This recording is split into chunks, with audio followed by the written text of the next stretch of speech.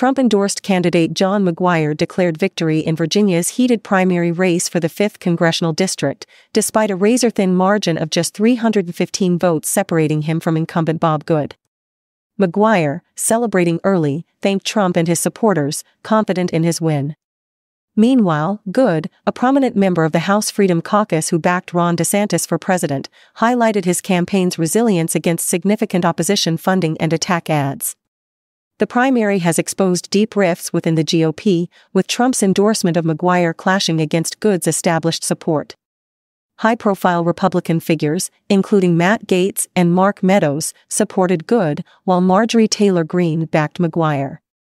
Good's critical stance against Kevin McCarthy and his role in McCarthy's removal as House Speaker have added to the intra-party conflict. The 5th District, encompassing areas like Charlottesville and the University of Virginia, has a history of political volatility. This race continues that trend, reflecting broader tensions and divisions within the Republican Party. As final votes are tallied, the outcome remains uncertain, promising more political drama ahead.